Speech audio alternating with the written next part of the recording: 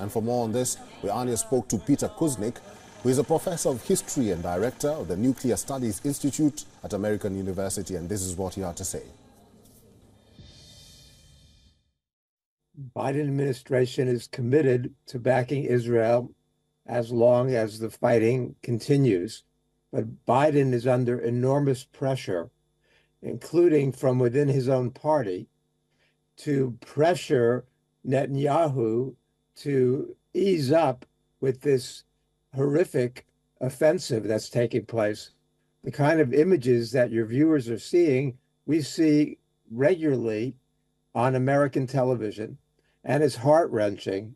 And the American people are not in favor of Biden's unlimited support for Israel right now. In the beginning, after Israel was attacked on October 7th, American sympathies were very much with Israel, but the Israeli leadership under Netanyahu has squandered that.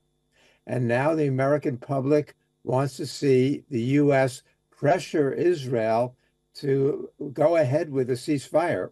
The U.S. rejected that, vetoed it in the United Nations, but the American people are very upset. And we see this especially on the campuses. The polling shows that 70% of Americans between the ages of 18 and 34 are strongly opposed to the Biden administration's policies. He's got very, very slim support, and he's losing support among Black voters. He's losing support among young voters.